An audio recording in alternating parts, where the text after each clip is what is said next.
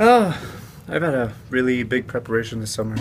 Um, I guess I'm really excited to have an opportunity, and actually a real opportunity where um, I'm going to have to perform and find a way to get a spot in the lineup.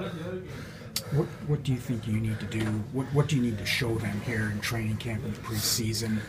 I think they know what I can do. I think I just need to be consistent and play the same way every night.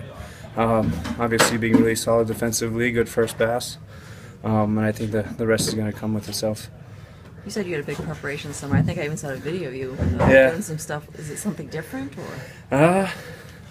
Not a lot different. I skated a lot more this summer compared to other summers, and I guess my whole mindset was